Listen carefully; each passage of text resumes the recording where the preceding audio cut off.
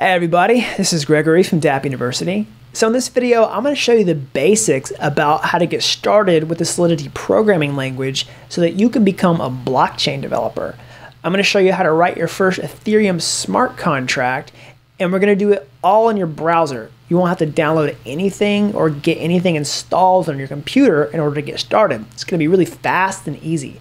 And you don't have to know anything about blockchains. You don't have to know anything about writing smart contracts or much really of what even they are in order to follow along with this video. It's really designed to be just an introduction. So before we do that, be sure to subscribe to this channel if you haven't already and click the thumbs up button down below. That really helps these videos get found so that more people can become blockchain developers. And also, I'm considering turning this video into a series about Solidity, so if you're interested in that, feel free to leave a comment below and let me know if you want to see more videos about this topic. Solidity is the main programming language for writing smart contracts on the Ethereum blockchain. It's a contract-oriented language, which basically means that smart contracts are the main way that you organize code and store data and write all of your programming logic. And, it's a high-level language for implementing these smart contracts. It looks a lot like JavaScript and, Python and C++, as you see right here. And it's used to run on the Ethereum virtual machine, which is basically, the thing that runs the code on the Ethereum blockchain. So Solidity is statically typed as opposed to a dynamically typed language, and it supports stuff like inheritance, libraries, and lots of other stuff. So enough of talking about Solidity, let's actually jump in and start writing some Solidity code. This is a website that allows you to write Solidity smart contracts in your browser, and it has a text editor here and allows you to compile them and deploy them and run them. And that's exactly what I'm going to use for this tutorial. You won't have to download anything on your computer. You won't have to install anything. You can just visit this website to use Remix, and we'll write the smart contracts that way. So in order to do that, I'm going to go over here to this browser folder. You can see the file browser over here. This is some basic smart contracts that come preloaded inside of this IDE. I'm just going to create a new one here. I think I can just create a new file. This will be a Solidity file. We'll call it My Contract, and we're going to write a smart contract inside of here. I'll do this by first declaring the version of Solidity that we want to use. We just do that like this. We say pragma Solidity, and I'm going to use a caret to specify a version greater than the one we want to use. And I'm going to say version 0.4.24. And I'm going to end each line like this with a semicolon. And next, I'm actually going to declare the smart contract.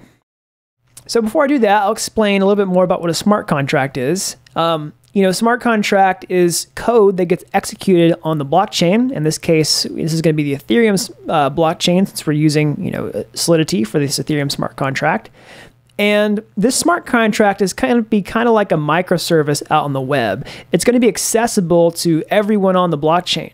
They'll be able to see this smart contract. They'll be able to use it. They'll be able to read and write data with it and actually execute any code that we write inside of here. So it's going to be public. And that's kind of why I call it like a microservice. It's more than just a class, like in an object-oriented system or something like that. It's actually something that's publicly accessible.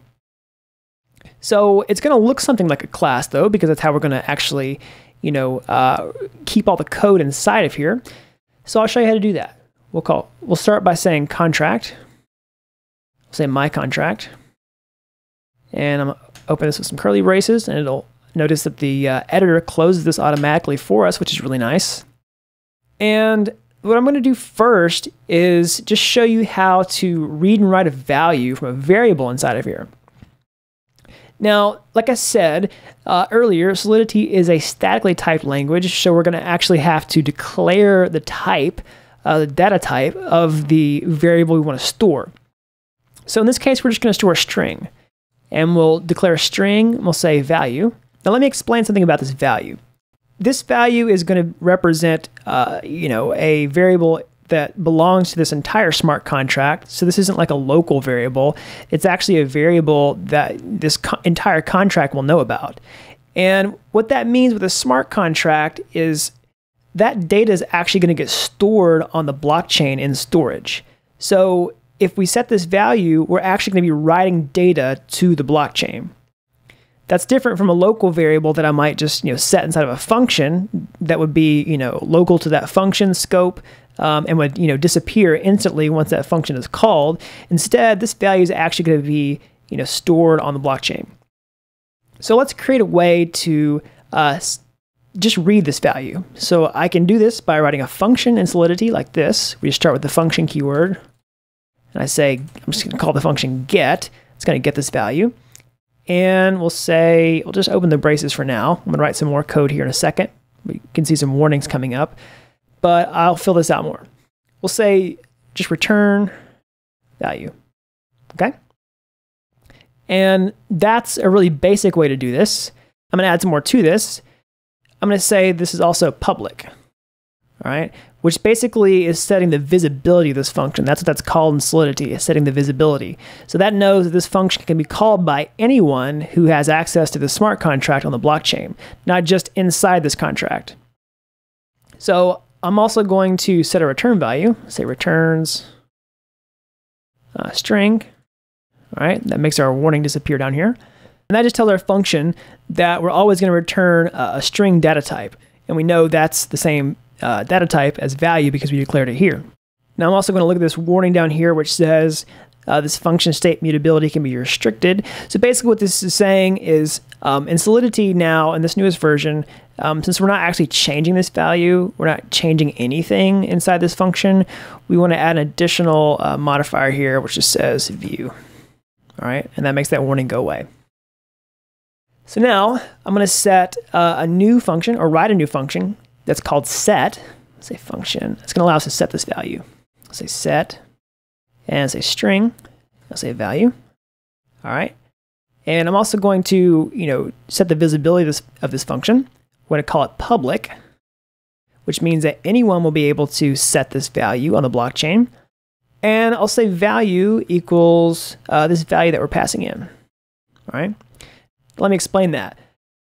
I'm using value as an underscore here because I want to differentiate between this value that's getting passed in and the value that's referenced here. Now inside of here, this value without an underscore is referencing this state variable that we set up earlier that's actually getting stored to the blockchain.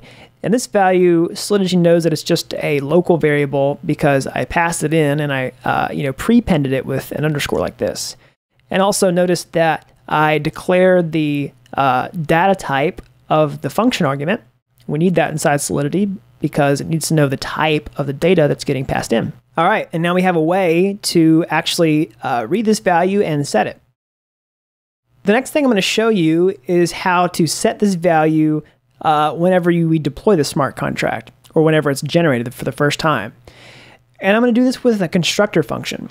So if you're familiar with other programming languages where you might write, classes or something like that, you might be familiar with a constructor function, which is basically a function that's called whenever this contract is instantiated, or in this case, it's going to be whenever the contract is created or whenever the smart contract is deployed to the blockchain. And in the newer versions of Solidity, we do that like this. We say constructor, and we just, say it's public. And we can, write code inside of this constructor that gets called whenever this contract is created. And we'll say, value. We'll just set it as, my value. All right. There we go. So that's a complete smart contract that, sets this value whenever it's deployed. So it will have some sort of default value. And then we'll have, some functions that allow us to read that value from the blockchain.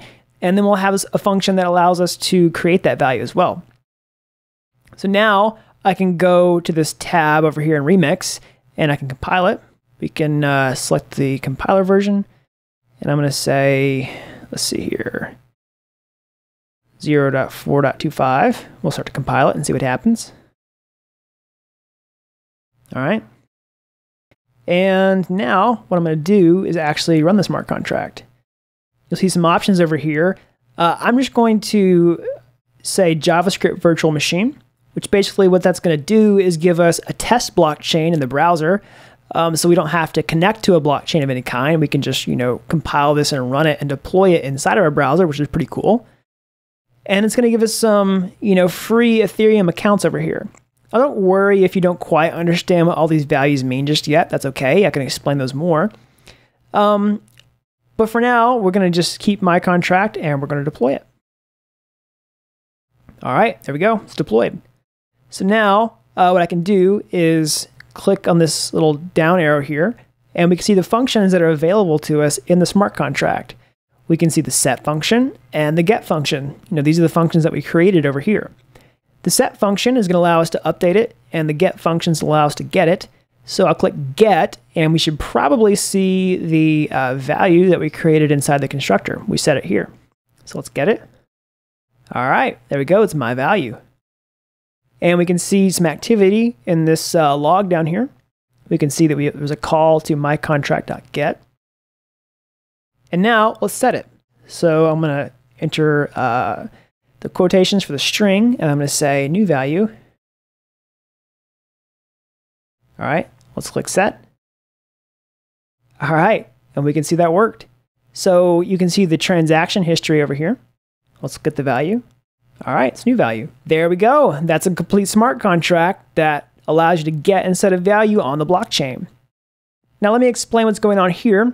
This is a list of transactions that are occurring on the Ethereum blockchain. So the Ethereum blockchain is made up of bundles of records that are chained together into blocks that make up the blockchain. And the basic unit of all those blocks are these transactions. So we can see transaction receipts. We can actually click the down arrows here. We can see all the details of those transaction receipts. And I've got other videos on this channel that kind of talk about that in detail. If you want to know more about that, just feel free to look for those. All right, that's it, guys. That's how you can write your first smart contract in the Solidity programming language. Again, that's supposed to be just a high-level overview of Solidity and how to get started writing your first smart contracts and using the programming language itself and using the Remix IDE in your browser to get started easily without having to download any tools or anything like that. So I hope you all found this video helpful. I'm thinking about potentially, doing more videos on Solidity by itself. I've got several videos on this channel already where I, kind of show you how to build dApps and, write big smart contracts and things like that. But I thought about doing some more videos where I just focus on Solidity by itself and the basics and, kind of walking you through how to get involved with the Solidity programming language. So if you're interested in that, be sure to thumbs up the video below and also leave a comment down below if you're interested in more Solidity videos. Yeah, so just let me know, guys. Again, be sure to subscribe to the channel if you haven't already. And until next time, thanks for watching Dapp University.